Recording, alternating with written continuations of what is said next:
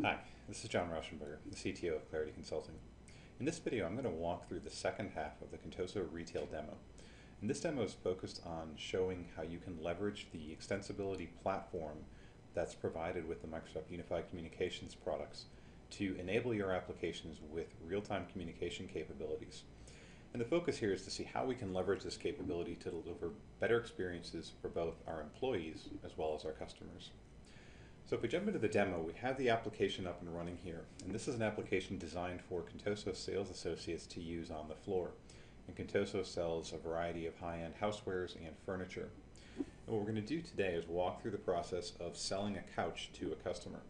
So you can see I'm logged into the application here in the Palo Alto store. And I have a customer, Denise Smith, who's come in and wants to purchase a couch.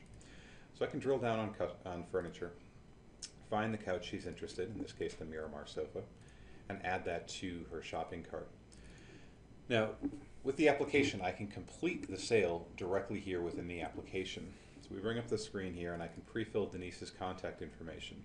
And because we're selling her a couch, one of the things that we need to do is schedule a time when we can deliver that couch to her home. So what I'll do to pick a date is click this button. And here we're actually using Exchange Web Services to go out and check the calendar of the 4 delivery trucks that we have in the Palo Alto area. And what we're seeing here now is a representation of the calendars in Exchange that we pulled back using Exchange Web Services directly in the application. We can render that to our users in a way that's appropriate. And we can see here that on December 4th, we do have a time slot open from 3 to 5 p.m. That works for Denise, so we'll select that time. And on the screen now, we're also prompting Denise for her home phone number. And I'm going to put in my office phone. And there's also an option here to indicate whether the customer is interested in being notified if an earlier delivery date comes available. So we'll enable that choice and complete the order. Now, once the order is completed, within the application we've done a couple of things in the processing of that order. The first one here is if I log into Outlook with my mailbox, or log into my mailbox I should say, and I go into the tasks, we can see here that it's actually created a task to remind me to follow up with Denise on this order. And it's set that date for the day after our scheduled delivery. So we scheduled delivery on the 4th, it's created that on the 5th. I have a link here directly to her phone number. And again, we did this using Exchange Web Services. We actually put an item into the sales associate's inbox automatically, and that's going to come up and remind me come December 5th that I need to check in with Denise and make sure that her delivery went well. The second thing we did, and let me close out of Outlook and I'll log back in, and this time I'm not going to log into my mailbox, rather I'm going to log into the mailbox for the delivery truck. And if I go down to the calendar here, as I mentioned earlier, we're actually using the calendar in Exchange to manage our delivery truck schedule. So if I expand our view here, you can see here's the schedule for delivery truck 1 for the week of December 1st through the 5th. I can actually add in and overlay the schedule for other trucks as well, and we can view those all together on a single calendar. But for now, let's just focus on truck number 1, and we'll actually drill in on just those 2 days, the 3rd and the 4th.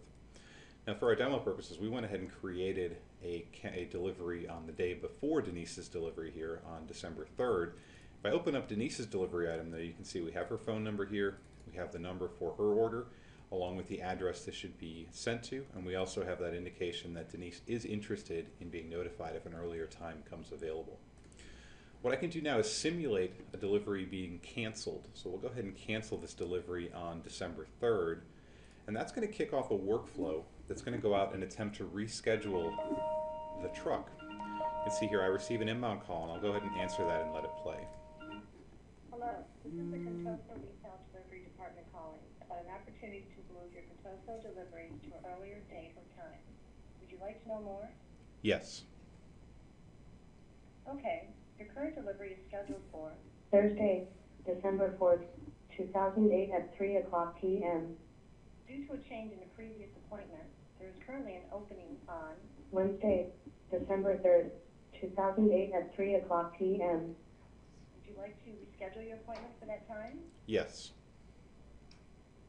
Thank you. Your delivery has been rescheduled for Wednesday, December 3rd, 2008 at 3 o'clock p.m. If you have any questions about your delivery, feel free to call us at 555-1212. Thank you for shopping at Contoso Retail. Goodbye. So what we saw there is when I deleted that item, the delivery on the 3rd, from the calendar, that actually, again, using Exchange Web Services, kicked off a workflow where we went through the calendar for that truck looking forward on days after the 3rd to see if there were customers who wanted to have their items delivered earlier if possible. We then were able to go out and call Denise at the phone number she provided and step through an interactive response system where we were mixing and matching pre-recorded prompts with text-to-speech, all built using the UCMA 2.0 workflow activities that will ship with Office Communications Server 2007 R2. Now, by doing that, we were able to not only have Denise get a better experience by having her couch delivered earlier, we're also able to keep our delivery truck full when it's going out. One of the things we want to do is make sure that we fully utilize that resource. We don't want our trucks going out with only 2 items for delivery when they can handle 3 in a given day. So not only are we improving Denise's experience shopping at Contoso, we're also doing a better job of managing our resources, in this case the delivery truck. Now the last step here is what I want to show you is how we can again use the communication platform that OCS provides to enable access to information when we're actually out delivering these items. So if the truck driver is out delivering these items and needs to get a hold of Denise on the day of the delivery, perhaps he's running early, he wants to see if she can actually take the item a little bit earlier in the day. What we've done is given the delivery truck driver the ability to dial in and get access to the information that he needs using his phone while he's in the truck and doing it in a way that makes sense for him while he's driving rather than having to look up the phone number and dial Denise directly. He can do it in an automated fashion. This also has the benefit of not necessarily needing to give our delivery personnel the home phone number for the person they're going out to deliver to. So what I'm going to do now is on my cell phone, I'm going to dial into the automated system and see if we can get a hold of Denise using that system. I'll put my speakerphone on. Hello, welcome to the Contoso Retail Delivery Assistant. Please say your truck number. 1. Okay, please tell me what you would like to do.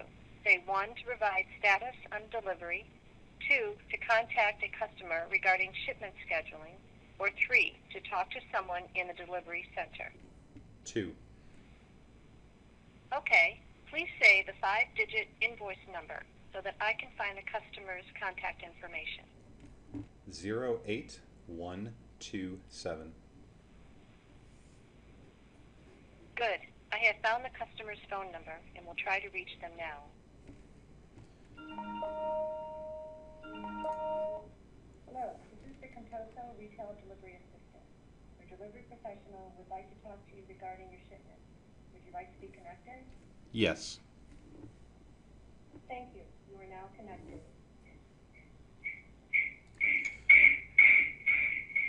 Let me quickly mute my phones here because I will get some feedback and echo. And as you can see now, my cell phone is bridged in with my desk phone, which is what I provided as Denise's home phone number. And those 2 calls are actually bridged together. So let me go ahead and hang that up now.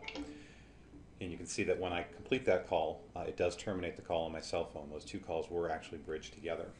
So what we've seen here now is with the Unified Communications Managed API 2.0 platform, we can actually build very sophisticated call management solutions. So not only did we answer the call and walk through some prompts to get the information that we needed, and that was built using the workflow activities, but we also were able to do a fairly complex call management scenario where we put the delivery truck driver on hold, we called Denise, asked her if she wanted to communicate with the delivery truck driver, and when she said yes, we were then able to bridge those 2 calls together. So hopefully what you've seen in this demo is how we were able to implement a solution for a retailer like Contoso, where they're able to not only better leverage their resources, for example the truck, keeping it fully stocked, or making sure that the truck driver has access to the information that he or she needs when they're out making the delivery, but also able to improve the experience customers have when shopping with the store.